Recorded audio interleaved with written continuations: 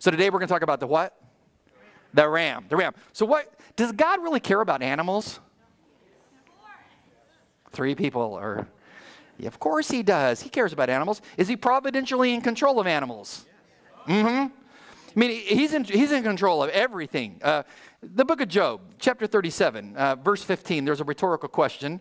Here's the rhetorical question. Do you know how God controls the clouds and makes lightning? Well, I'm sure there's some scientists who know, but the typical person, I don't know. You know, he controls the movement of a cloud across the surface of the planet. It's that important to him. So if he's controlling clouds and lightning wherever the strikes are, he's probably concerned about animals, etc. Jonah chapter 1 is a case in point. I'm building my case for God being concerned about animals. Jonah chapter 1, verse 17. Jonah, is fleeing from God. And they throw him overboard because he's the one that's bringing the storm upon them in the little boat about to sink. And so they cast lots. Lot falls upon him. He confesses, I've been running from God. They're like, what are you thinking? They throw him overboard. And it says in verse 17, and the Lord appointed a great fish. The Hebrew word is dag. That's not a whale. It's just a big fish. Must have been a really big fish, or Jonah was very small. I'm just saying, a great fish to swallow Jonah. And Jonah was in the stomach of the fish for 3 days and 3 nights. Heading which direction? Well, we've talked about this a couple of weeks ago. He's going east. First he's going west toward Spain. Now he's going east back toward Israel. And the fish spits him out on the land, and he's under full orders. Go to Nineveh, the Assyrians, and preach the word of God to them, like I told you to do. Who controlled the fish? God did. Have you ever been fishing and you're not catching anything? And you've had one of those theological moments? I've had many of these, because I like to fish. God, this entire ocean is yours, and there must be thousands of fish swimming around my boat. Could you just make one bite my line? Guess what? Does God answer that prayer when I'm fishing? Not usually. Fishing to me is a spiritual maturation thing. Bring my line up, nothing, One of my friends who's a pastor was so desperate on the way home, he stopped at a Safeway and bought a bunch of fish. And his wife's like, you caught all these? Well, not really. Caught him at Safeway. God controls the fish. So does God care about the animals that are in the stable? Absolutely. They wouldn't just be there by accident.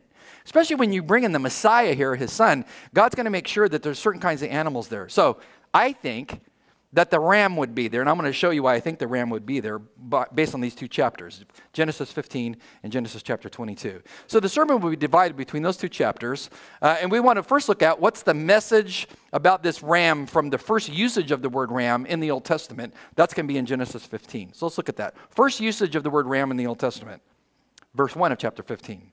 It says, after these things, the word of the Lord came to Abram in a vision, saying, quote, don't fear, Abram, I am a shield to you. Your reward will be very great.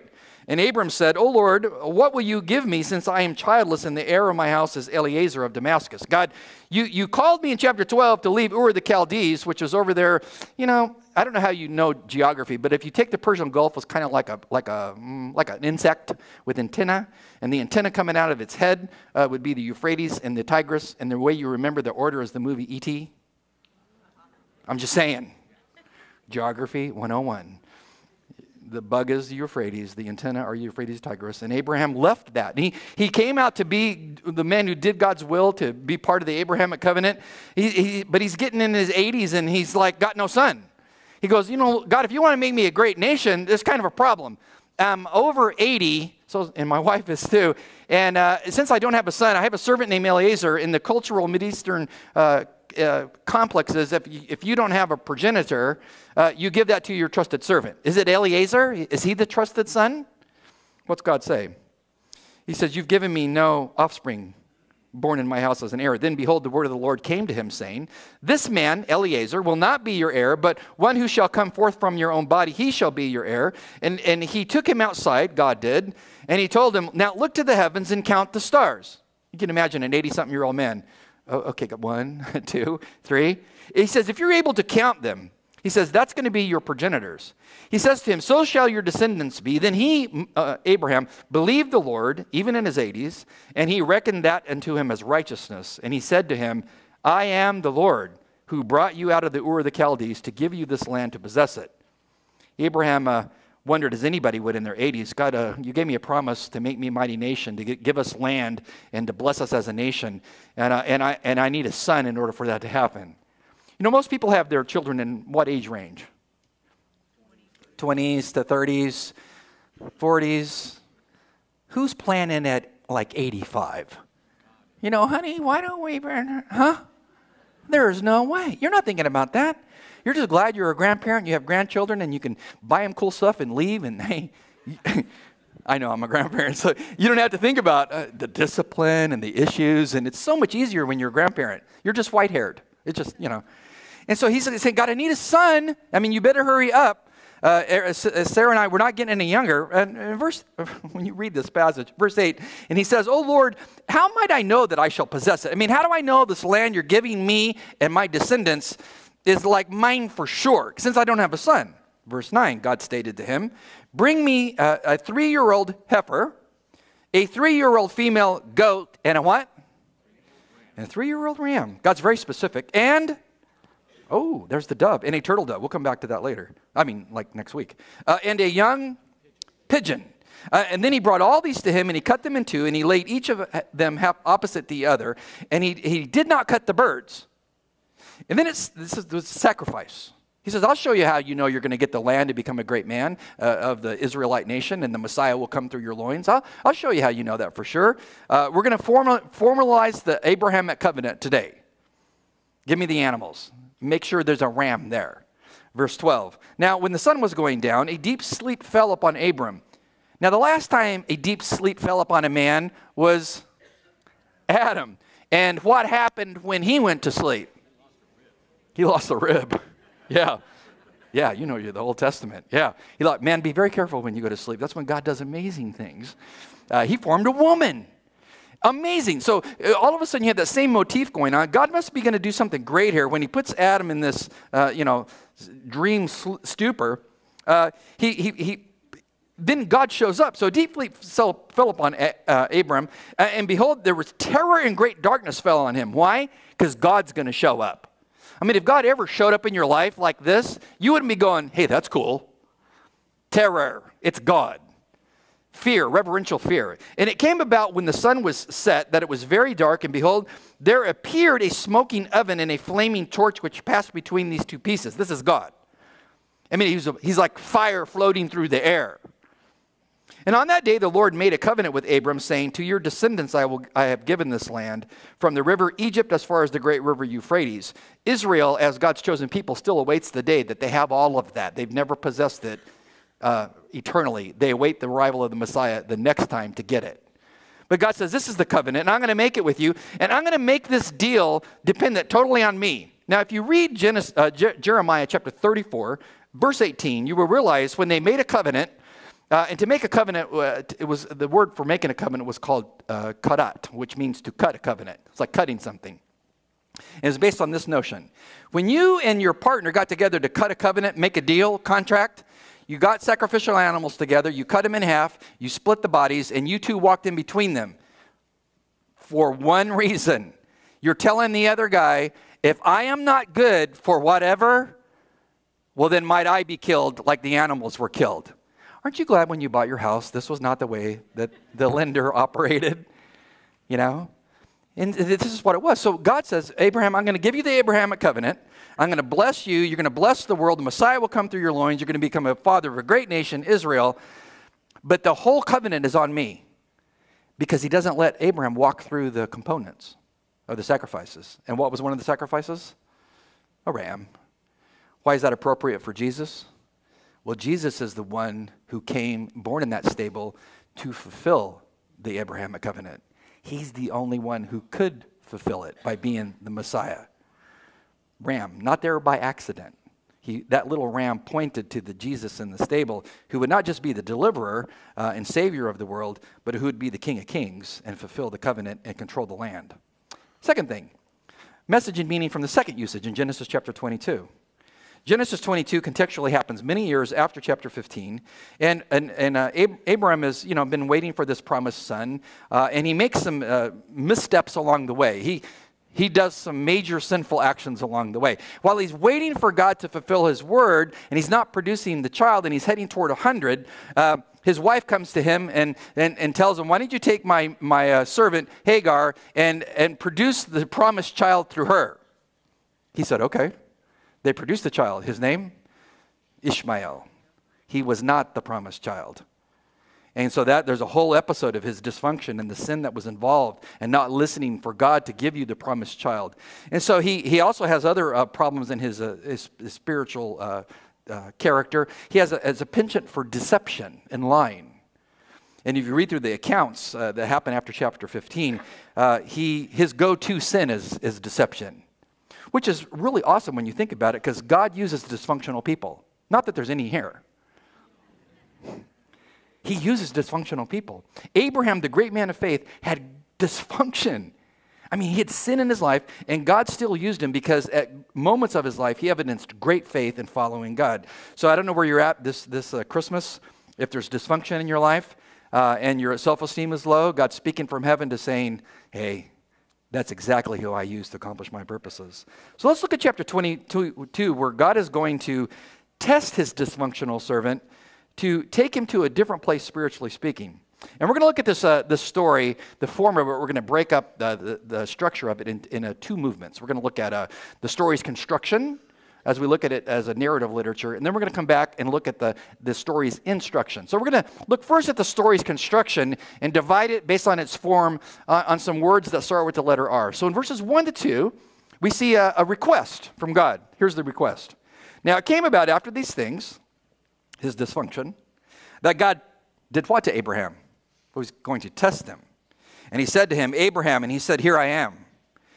God's going to test him. What's the difference between how the devil deals with you and how the Lord deals with you? Well, the devil uses the other T word. It's a temptation. He brings things to you to get you to shipwreck your faith, to walk away from God. Now, the Lord comes to you. He comes to test you, to make you better, to make you deeper, to mature you. He's going to test you. He comes to his servant, Abraham, who's approaching 100 years old, and he's going to deepen his faith with a test of all tests that he's never faced before. You know, when you're 20 years old as a Christian, God will test you. And when you're 50, he will test you. And you would think as you head to 60 and 70, well, you know, I had those years of testing, but I finally arrived spiritually, and I don't need that anymore. Well, then he tests you because of your pride. And he continually tests you. And then when you get 100, you would think, I'm just ready to see Jesus. No, you're not ready. He's got to work in your life some more, so he's going to test you even more. Because he's more concerned with your holiness than your happiness. He wants you to be holy. He will drive out those things that are not holy out of your life, and he will put you in situations to test you. So he's going to take the most loved thing in Abraham's life, his son Isaac, the promised child, born in his old age, and he's going to ask him to do something with that child that's off the grid, that's going to change him forever as a man. And he's heard these words before. He's going to tell him in verse 2. Notice what he tells him to do. And imagine if you're Abraham, you know, around 100 years old, you got the promised child, Isaac, whose name means laughter, because wouldn't you name your child Isaac Laughter if God told you at 100 you're going to have a child? Wouldn't you laugh? God, are you kidding? Have you seen what I look like now? A child? Have you considered my wife? I mean, women don't give birth like in their 80s. God, have you considered? So they both laughed when they heard the news. And God said, I want you to do something with this promised child. Verse 2, notice what God says. Take your own son. Okay, God, that's good so far. Your only son. Yeah, that's right. He's the promised child. Whom you love. Oh, I love him. Oh, yeah, Isaac. Yes, you got that right, God. His name's Isaac, laughter. And go to the land of Moriah. Yeah, I know where that's at. Offer him there as a burnt offering on one of the mountains I'm going to show you. Huh? You want to do what? You asking me to do what with who? God, are you thinking about this? The Canaanites are into sacrifice like this. Not you. You want me to do what? Have you ever had an argument with God? See, everybody in every service gets all quiet. Yeah, sure, yeah. Yeah, me too. Yeah, I've argued with God. When I was younger, I would argue to debate God to win. That does not work. It doesn't work. Have you considered A, B, C, and your alternatives are, oh, no. It didn't work. Now that I'm older, I argue to learn. God, I consider. I don't understand this, but can you teach me? See, you would think if you were Abraham, you would have a whole lot of questions for God. Are you out of your mind? This is insane, etc. This is Isaac, the promised child, the long-awaited child. He's a miracle child. Well, the request is off the grid, the greatest test he ever had. This is how God deals with us. He will take the thing dearest to you, test you over it to see, do you really love me more than that? When Nathan was, I think he must have been about, 6 or 7 years old. With his form of autism, he had like a tactile defense disorder. So I didn't really hug him until he was around 10 years old because you couldn't, because he'd scream. And so to go to the doctor's office to get a shot was a thing because they're going to have to touch him to give him a shot. So I remember one time we went to go give him a shot that was for his own good, and we put him in the chair, and they do the rubber, band around the arm, and they're coming at him with a needle. He wasn't freaking out because of the needle. He's freaking out because they're touching him. It was like an electric shock to his body. And so the doctor told me, he said, Mr. Baker, we're not going to be able to hold him in that chair. Would you hold him in that chair? Hard thing to do as a dad, to hold a child in a chair for something I know he needs while he's screaming, wanting out of that chair. I mean, it breaks your heart because he didn't understand because of autism. I can't even comprehend if God said, but I want you to give up that son because you want to protect that son. That's what he wants. God will take the thing closest to you to teach you to really follow him. Years ago when I found out about Nathan's special needs, I was about 27, Liz was 25, and I was struggling with, he won't play baseball, I can't teach him a language, math will be tough, blah, blah, blah. I was reading a book by Tozer, A.W. Tozer, and in the book he said this, and I quote it, God cannot use you greatly unless he hurts you deeply. God cannot use you greatly until he hurts you deeply. That is how God operates. He breaks the heart, he shows you yourself, and he really comes to you to say, do you really love mother, father more than me? Or do you love me? He does the same thing with Isaac, to deepen the faith of Abraham. The response is the majority of the passage, which in Bible study methods, this would be called the law of proportion, is the main chunk of the story, verses 3 to 14. Says a lot about what Abraham does. He doesn't argue with God. He does exactly what God asks him to do. It tells us his faith was so great that in Hebrews 11, the Hall of Fame chapter, verse 17, it tells you how great his faith was. Here's what it says. By faith, Abraham, when he was tested, offered up Isaac, and he who had received the promises was offering up his only begotten son, as insane as that was.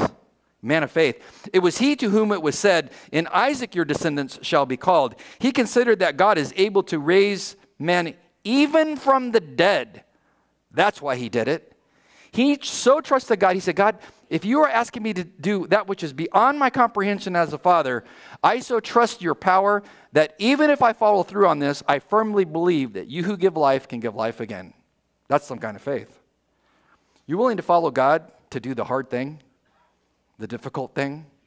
He was willing to give up his very best for God. Are you willing to give up your very best for God? Because God will take those things you hold tightly to, and he will open your grip through testing to say, God, no, they're really yours anyway. It says in verse 3, Abraham rose early in the morning, because that's what old people do, right? I'm just saying. The older you get, the less you sleep. Isn't it true? He rose up early in the morning. Why? Because he'd probably been up all night. He probably only slept 2-3 hours a night. He got up early in the morning. He saddled his donkey, and he took 2 of his young men with him and Isaac his son. And he, Abraham, at 100, split wood. This is a tough guy. And he did it for the burnt offering, and he rose and he went to the place which God had told him. And on the 3rd day, because it took 3 days to ride there from where they were, Abraham raised up his eyes, and he saw the place from a distance. And Abraham said to his young man, the servants, notice, this is amazing what he says. Stay here with the donkey, and I and the lad will go yonder. And notice the personal pronoun. Who's coming back? We, me and my son. He knows what he's going there for. He has such faith in God that this is his resurrection motif coming out. That I know what I'm being called to do, and even if God calls me to follow through, I know it's a we situation coming back. That's amazing faith. Verse 6. Abraham took the wood of the burnt offering, he laid it on Isaac his son, and they took it in his hand, the fire and the knife, and so the 2 of them walked together, looking for, where, God, do you want us to build the altar? They're walking around on the Mount Moriah, looking for the altar. Verse 7, Isaac asked a logical question, which any son would.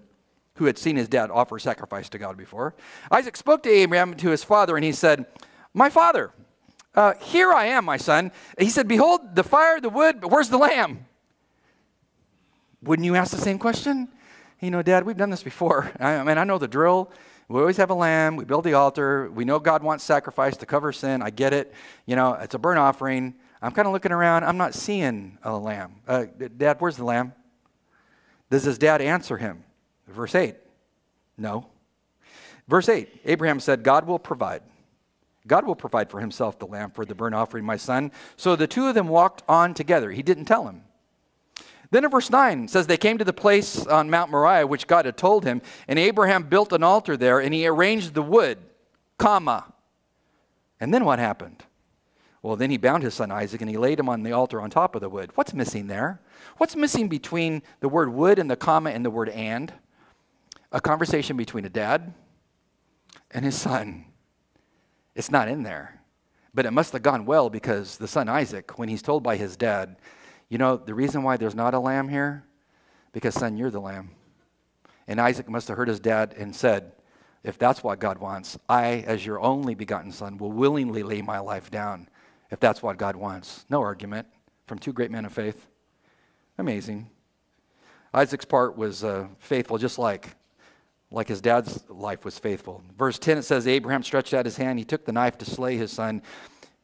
At that precise moment, God looked down from heaven and knew, well, who Abraham really loved. He loved God more than a child. That God had his heart completely. Then there's the revelation at that precise moment. It says in verse 11, the angel of the Lord called to him from heaven. How close is heaven? That close. That God from his dimension just calls his name. Says, Abraham, Abraham. He probably had to say it twice. He's 100. I'm just saying, these are my contextual observations. And he said what he said before. What did he say? Here I am. I mean, isn't God like omnipotent? You know, omniscient? You know, couldn't he said, God, why don't you know where I'm standing? He goes, Lord, I'm right here. I haven't moved. I'm on Mount Moriah. And he said, do not stretch out your hand against the lad and do nothing for him. Why? Notice the causal clause. For now I know that you fear God, since you have not withheld your son, your only son, from me. It's not like you had a backup son or two. You gave me all that you had. The angel says, stop. Is this just any old angel? Well, you know, they're arranged in rank like a military from generals on down, and the devil used to be the head cherubim. He defected, so Michael and Gabriel swooped in. They now control this, and there's, you know, colonels, and no. Is this any old angel? No. No. This is not any old angel. This is the angel of the Lord. Remember I told you the difference between definite and indefinite articles? So this is, which one of those? Indefinite or definite? This is definite. It's not an angel like a one, you know, this is one of many. This is the angel of the Lord. The angel of the Lord. Who is that? It's God. It's God. Which part of the Trinity is this? It's Jesus. This is amazing. A father is laying down the life of his only begotten son, and the one who appears to stop it is Jesus, who will one day follow his father to lay his life down on another hill at another time and really be sacrificed for sin. That's amazing. Jesus stops it. How do we know that this is Jesus? Well, the angel of Jehovah, if you read through the Old Testament, is called Jehovah. It vacillates back and forth between the angel of the Lord and Jehovah because he is the Lord, capital L-O-R-D, Yahweh. When you read Zechariah chapter 1, verses 12 to 13, you will see an instance of the angel of the Lord communicating with the Lord. So the Trinity is talking among themselves. You must also understand that when you get to the New Testament, the phrase, the angel of the Lord, completely drops out of the terminology of the New Testament. Why? Because he's here. That's Christ. It's Christ. Christ stops the sacrifice and tells him, you have done well in the test. It says in verse 13, Abraham raised up his eyes and he looked, and behold, behind him a ram was caught in the thicket by his horns. And Abraham went and he took the ram and he offered him for a burnt offering in place of his son. And Abraham called the name of that place Jehovah Jireh. The Lord will provide. As it is to this day in the mount of the Lord, he will provide. God did provide. He said, I'm going I'm going to give you a ram. Did that little ram just happen to be there? No. As much as the God controlled that fish for Jonah, God said that little ram that day is going to have to meander around there and get lost right there at the right time so he can be sacrificed in the place of Isaac. The reward is, God rewards him greatly. Verse 15, the angel of the Lord called to Abraham a second time from heaven and says to him, by myself I have sworn, declares the Lord. Now the angel is talking as if he's the Lord, because he is the Lord. Because you have done this thing and have not withheld your only son, indeed I will greatly bless you. I will multiply your seed greatly as the stars of the heavens. Everything I promised you shall now be yours, as what I said in the Abrahamic covenant. What's the story's instruction? Much. I mean, think about the topology of the whole thing. A son follows the will of his father to lay his life down based on the direction of the Father. You cannot go through the book of John, the Gospel of John, and not see throughout the entire book like a beautiful thread the words coming from the mouth of Christ, I came to do the will of he who sent me. Sent. That word, it appears all throughout John, all the time from the mouth of Christ. Why? Because he left the glory of heaven based on the will of the Father to come do the will of the Father, to be the sacrifice. And think about this. As the two men, Abraham and his son Isaac, carried wood for sacrifice, well, the greater Isaac, Jesus, is going to come and not just carry wood, he's going to carry a wooden cross. And he's going to take that wooden cross and be crucified on it for the sin of the world as the perfect Lamb of God, as the perfect Ram of God. Because the ram was used for burnt offerings as well to cover sins of trespass, sins, the heinous sins. He's going to become that sacrifice. Where was Mount Moriah? Well, it's just some mountain somewhere in Israel. I mean, who knows? We know exactly where it was. Mount Moriah, not by accident they went there. 2 Chronicles, chapter 3, your favorite book of the Old Testament. Chapter 3, Chronicles, says, then Solomon said in verse 1, began to build the house of the Lord, the temple, in Jerusalem on Mount Moriah, where the Lord had appeared to his father David, at the place David had prepared on the threshing floor of Ornan the Jebusite. Where did they take sacrifice? Where was Abraham and Isaac? Same location. Same location. Where's Mount Moriah? In Jerusalem, where they built the temple. See, years before, 1,000 years before the Christ is going to lay his life down, Abraham is doing this typological thing to point forward to the Christ. In the same location is where the temple was going to be. Then after the time of Solomon, 1,000 years after that, in 5 BC is the arrival of the Christ, who would carry the cross, who would go to this place, and the final week of his life would be put on trial there and then crucified outside the city gate. Why was there a ram there? Well, the ram was the sign of the Abrahamic covenant, and the ram was the sign of the greater ram, Jesus, who would come. So that little ram could be there in the stable looking over there at that little baby in the manger, and if the ram could speak, what would he say? Hey, I totally understand why I'm in this stable. Do you understand? Let's pray. Father God, thank you for the opportunity to study about the little ram, theologically, the import of his message to us. We who know you, thank you for the fact that the story of Abraham and Isaac is really an amazing story of your love for us and your desire to make us into your image. But it teaches us about the greatness of the coming of the Messiah, and that you laid his life down, and he was willing to lay his life down. How could we not love him? Thank you for the fact that that's the Christmas story, you giving us your only begotten Son. Might we who know you share the gospel story with those who need to know a Savior has come. And those among us who don't know you, might this be the Christmas they bow their knee before you and say, Lord, save me, and you shall do that. We thank you, we worship you in your holy name. Amen.